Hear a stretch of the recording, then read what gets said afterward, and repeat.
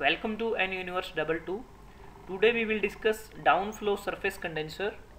In downflow surface condenser, the exhaust stream enters at the top and flow downwards.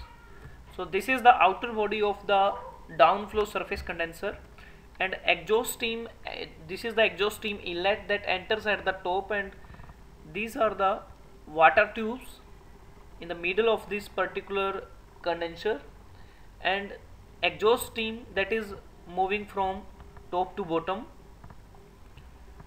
So these are the buffers are provided at the near the bottom. Basically the main use of the buffle to prevent the entry of the condensed stream into it, and as stream flows perpendicular to the direction of the flow of the cooling water, as the cooling water that is flowing through the water tubes.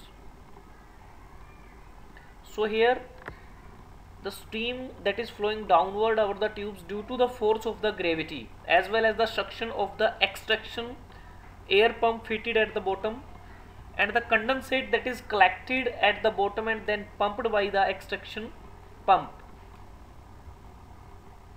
The dry air pump suction pipe which is provided near the bottom.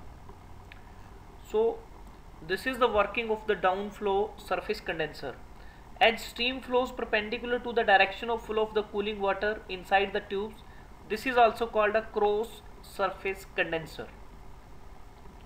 So today we have learnt about downflow surface condenser, how it works, and the main parts of the downflow surface condenser. In our next video we will discuss about central flow surface condenser.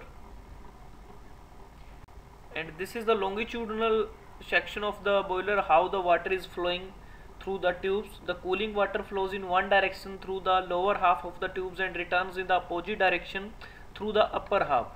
So this is the way how water is flowing throughout the cycle.